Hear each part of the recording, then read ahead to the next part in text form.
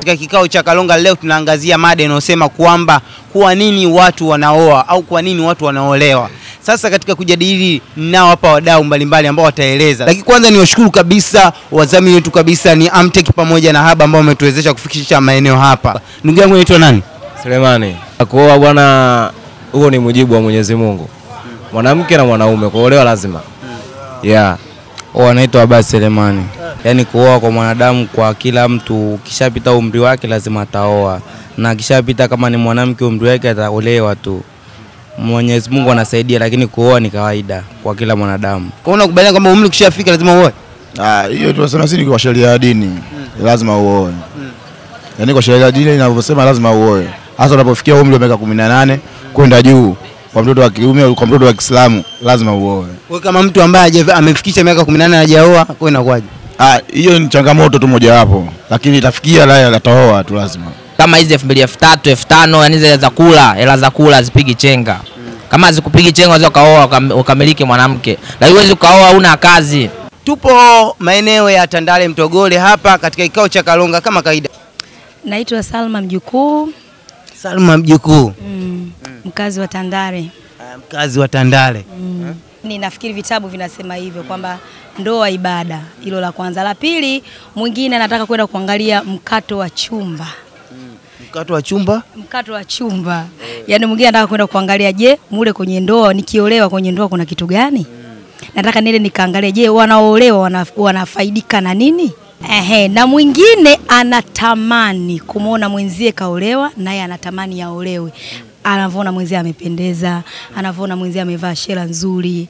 Hivyo yani, kwa mimi binafsi kitachonisababisha kuingia kwenye ndoa, nataka nitimize ile ibada. Sasa hivi wanapelekea kuolewa mapema kutokana na namuona saa nyingine kama mwenzie kaolewa.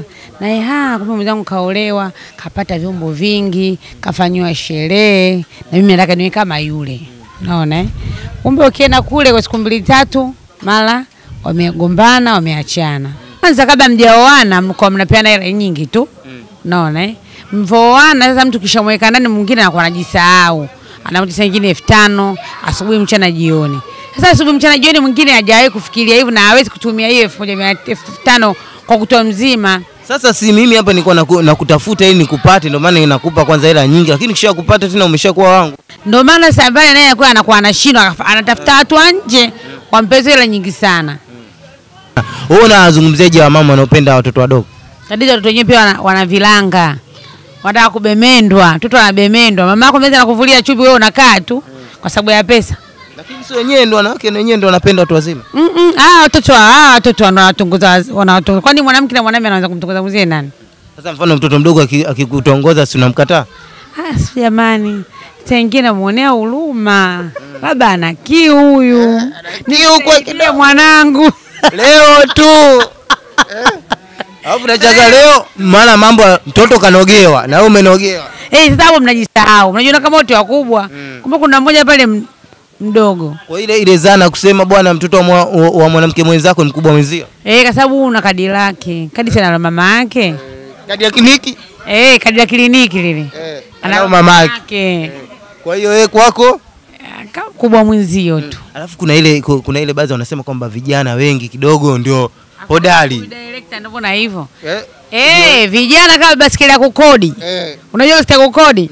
Ukienda kukodi unajua masaa yake machache, nusu saa. Sasa mfano picha unafanya nusu saa mpaka uendeshe mpaka ile yamu yako iishe nusu saa afu umrudishie mwenyewe. Alafu kuna ile wanasema kwamba eti mapenzi ya nje ni mazuri zaidi kuliko yale ya ndani. Sisi siku moja mnakutana. Kama kawaida tunaendelea kupata maoni.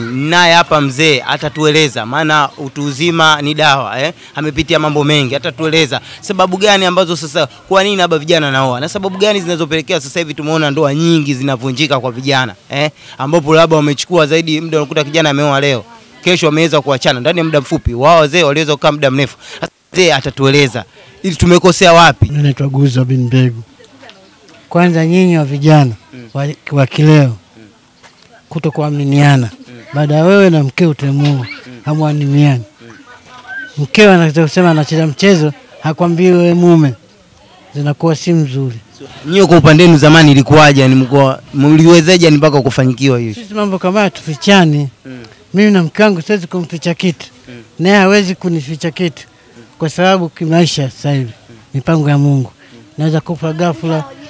Bwana, wewe una mfuko wako, pesa zako na nini, huwezi kuambia naweza kapotea. Sasa sisi hatuna hayo. Nachokuwa nacho mimi, mke wangu lazima kifahamu, na nachokuwa na mke wangu na mimi nikifahamu. Mzee wako anakupa taarifa kwamba bwana nenda kaoe, au yeye ana uwezo kwamba bwana uko ule usende kuoa, tabia zao sio nzuri, mzazi anao, lakini wewe huwezi kukubali hayo, atakwambia baba wako. Kwamba zamani nyie mko wasikivu kwa wazee wenu tofauti na vijana sasa hivi. Ndio tulikuwa tunasikiza sana wazee. Huwezi kuzala kwa msikiza babako, naye achikwambia, naye unafuatia mtendo wa babako. Wewe leo unamwambia huyo mzee bwana amepitwa na wakati bwana, hana lolote kukwambia, hana sera huyo.